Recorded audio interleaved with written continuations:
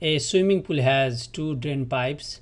One pipe can drain the pool in 3 hours and the other pipe can drain the pool in 6 hours. If both drains are open, how long will it take the pool to drain? We need to find how long, that means time.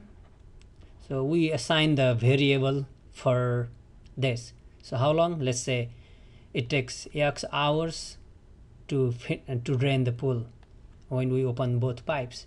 So we assign the variable first. That's X is the time taken to drain the pool by both pipes. Okay, and next we want to write the equation to be solved for X.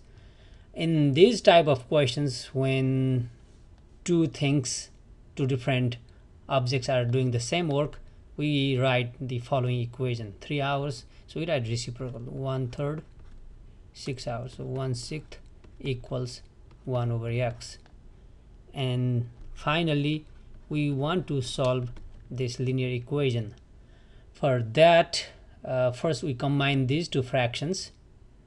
For we take common denominator, so 3 and 6, 3 divides 6, so 6 is the LCD, so we want to multiply first fraction by 2 over 2, then we get 2 3 6 6 6, 2 times 1 2 plus 1 3, 3 over 6 equals 1 over X.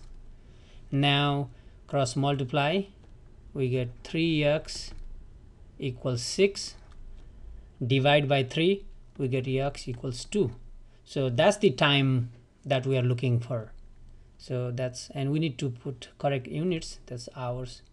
So X hours is the final answer, and we need to check if this answer makes sense. Okay, so one pipe can drain the pool in 3 hours and the other can drain the pool in 6 hours. When both drains are open, then the pool is drained faster, right? Then should be less than 3 hours, and we got 2 hours, and this makes sense. This is the answer.